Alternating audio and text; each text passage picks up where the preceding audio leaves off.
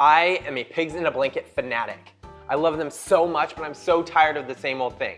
So I've thought to myself, how can I make them extraordinary? Pigs in a quilt.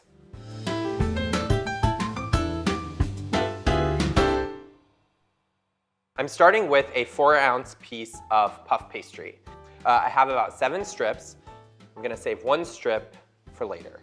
And you're gonna start on one side by lifting up every other strip of pastry, and then you're gonna lay 1 hot dog right on top. Fold the pastry back over the hot dog. You're gonna continue to fold over the strips of pastry and weave the hot dogs through them. We're gonna use the last strip of pastry, so you just want to cut it in half.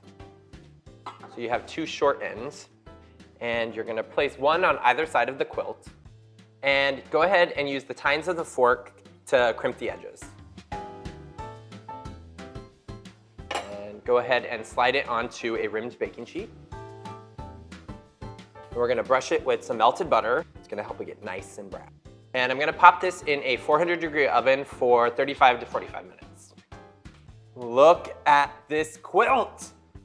This is the most glorious thing I think I've ever laid eyes on. Pigs in a quilt. Look at that.